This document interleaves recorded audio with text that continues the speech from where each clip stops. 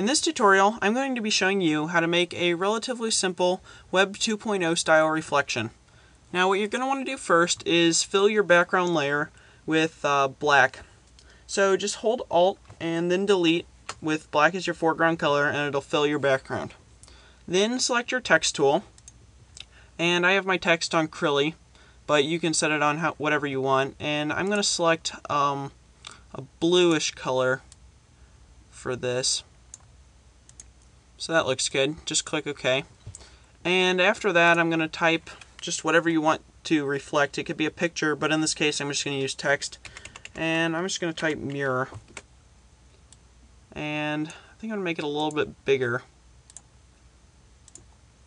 So there you have your text, and I'm just going to use an inner glow to make it a little bit more shiny looking, pull off the effect a little bit better. And after you have that, what you're going to want to do is duplicate the layer, and you can just drag this text layer over here down to duplicate layer, and then you have a copy. So just hold Shift and bring it down and just set it on the bottom here of the other one. Then just come over here to the rectangular marquee tool, right click, free transform, right click again, and then click flip vertical. And so what that did was just flip it upside down, and then you're just going to hold Shift again and move it up so that the bottom of the one that's right and the bottom of the one that's flipped are touching, like so.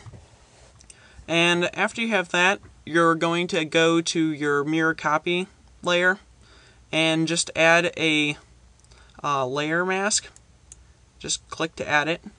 And what you're going to do now is make sure that this foreground color is white and your background color is black. And after that's done, just come up here to your gradient tool and hold Shift and click in between the regular layer and the flipped layer, and just drag down about 3/4 of the way, maybe a little more, and just let go. And now you can see that it's starting to reflect here. But to pull off this layer correctly, you're going to need to lower the opacity. So I think I'm just going to put it down maybe something like 30. And there you can see that you have a good reflection. Now the nice thing about how I've done this tutorial is that if you wanted to change this background color, the reflection will still stay. Let me get something less obnoxious here. How about a nice greenish color here, like on a dark green. See, you can still see the reflection, and it'll change no matter what color your background layer is. So that's the nice thing about this way of making the reflection.